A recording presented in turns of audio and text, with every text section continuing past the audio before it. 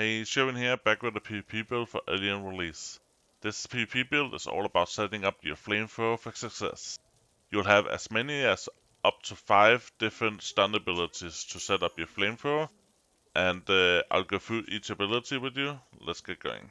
The first ability is the Lightning Storm. It's an area around you that does lightning damage and stun the target.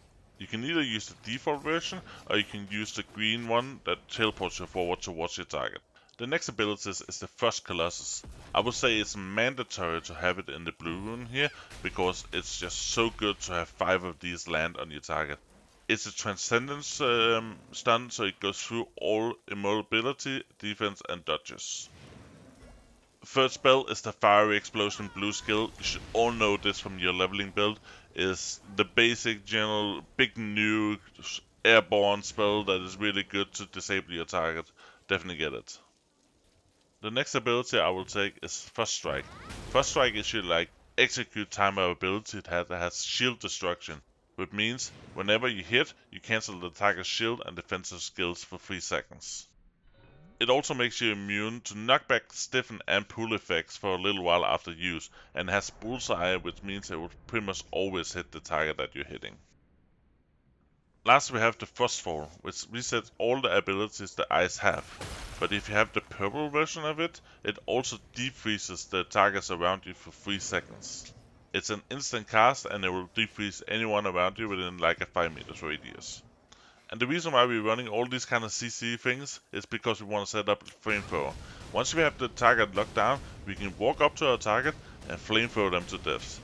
Flamethrower is an incredibly powerful DPS purple version of the Fiery Bash. Here we are doing a 1 vs 1, and I'll just show how I'm controlling the Warlord with all my stuns and just keeping my distance while coming in and poking him with the Flamethrower.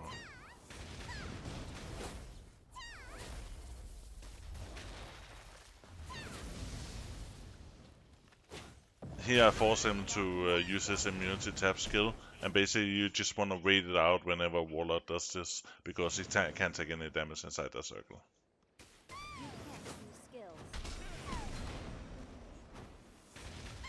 So here he's running and I get a little bit greedy and overcommitting and I almost die to his smash ability.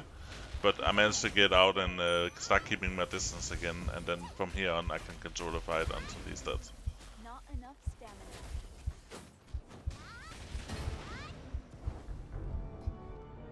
And I'll add another clip here. This is basically a 2 vs 2 where it's a mirror matchup. I'm gonna put pressure on their Elementalist while my teammate is on their Assassin.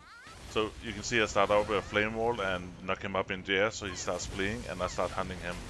I just keep on putting the pressure, and at some point at the fight we get to this pillar where I find the low assassin, and basically I just swap target to make sure he dies.